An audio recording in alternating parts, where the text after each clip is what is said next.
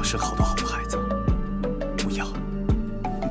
和董鄂妃同一年进宫的神秘女人，居然也成了顺治的另类宠妃。说到顺治的宠妃，第一个想到的就是董鄂氏。在整个大清，董鄂氏的待遇都是独一份的。可顺治的后宫中有这样一个特殊的妃子，她是清朝第一位汉人妃子，顺治却给了她很大的荣宠，她甚至可以在宫中穿汉服。要知道，在清朝早期，以满洲文化至上，汉人女子入宫都是件不容易的事儿，居然还能穿汉服，那这个石氏究竟是怎样的一个传奇人物呢？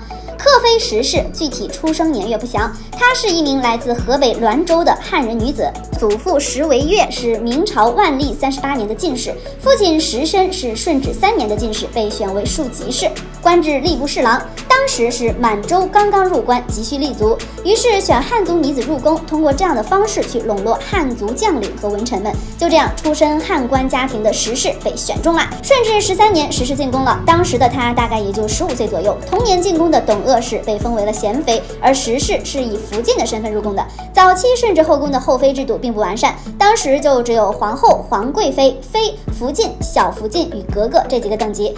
那时候顺治的后宫就只有孝惠章皇后、静妃以及刚入宫的贤妃董鄂氏等等几个大位分，其他的呢都是福晋以下的。嫔这个位分当时还没有出现，所以石氏的福晋之位其实含金量还是很高的。当时生下32个玄烨的佟家氏也只是个庶妃呢，整个后宫中就只有5个享受福晋待遇的妃子，有明确的史料记载，石氏为5福晋之首，可见她这个汉人女子在当时的地位是相当可以了。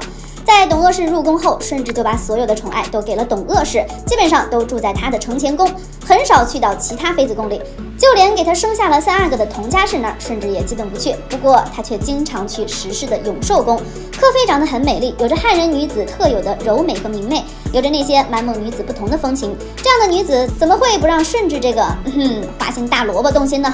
即便是比不上董鄂氏的宠爱多，但和其他妃子相比，石氏算是比较受宠的了。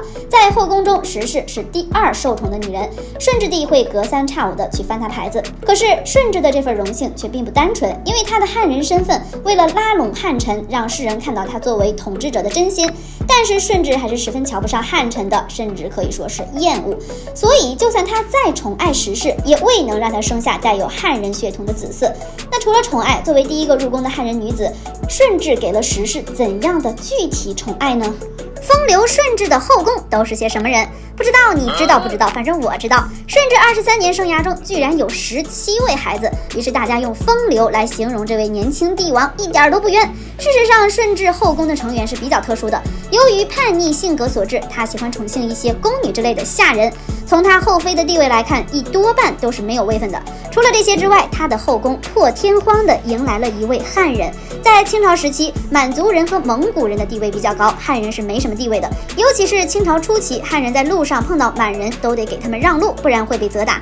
所以朝中的汉人官员很少，后宫中的汉人妃子就更少了。顺治的后宫中是清一色的来自满洲和蒙古的妃子。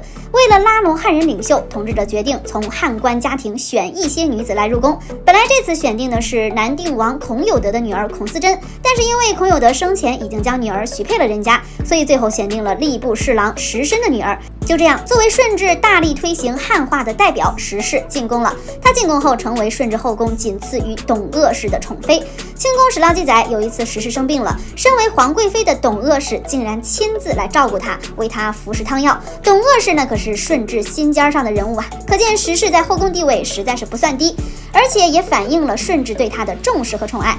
顺治18年，顺治帝因病去世，石氏成了寡妇。康熙即位后，作为汉文化的代表，石氏得到了康熙的尊重和优待。不过石氏的身体并不好。康熙6年，石氏去世了，据推测去世年龄约为27岁。康熙将这位母妃追封为皇考克妃，并下令辍朝3日。她的葬礼规格和寿康太妃的规格相同，因为皇陵还没修好，暂时将其葬入黄花山下盗妃原寝。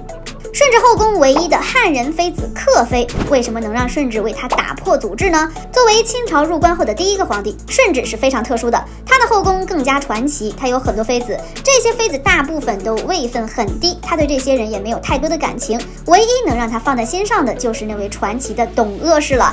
那这位恪妃石氏为什么能在董鄂妃的独宠下还能占据顺治的心呢？在在清朝的后宫，虽然有很多出自汉军旗的妃子，但是像石氏这种完全不在旗，而且祖制还是明朝的高官哦。别忘了，这是满人刚入关的早期，他们最看不起的就2撮人，一种是汉人，一种是明朝彝族。石氏的祖父石维岳是明朝的进士出身，所担任的官职不低。明朝灭亡之后，他们一家就归顺了清朝。石维岳的儿子石申通过科举考试，成了顺治年间的进士，最后成了吏部侍郎。顺治之所以能接受汉人石氏入宫为妃，其实是为了拉拢汉人，从而实现他满汉一家亲的政策。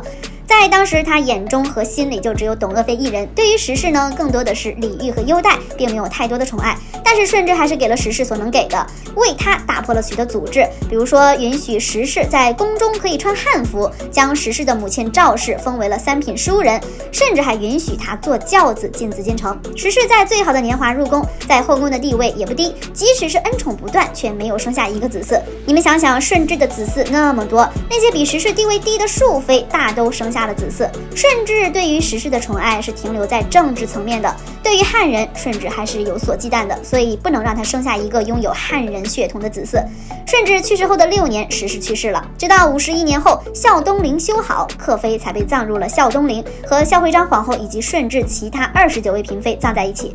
纵观克妃石氏的一生，她因为汉人的身份入宫，成为了清朝第1位汉人嫔妃，受到了顺治的宠爱，也得到了后来统治者的尊重。但是她的汉人身份也是她一生的枷锁，因为对她身份的忌惮，未能让她生下属于自己的孩子，就这样在宫中度过了孤苦的一生，还不如找一个普普通通的人家嫁了。以她的家世找一个门当户对的人家，至少可以衣食无忧，儿女成群。她的一生是一个政治的牺牲品，更是一个时代的悲剧。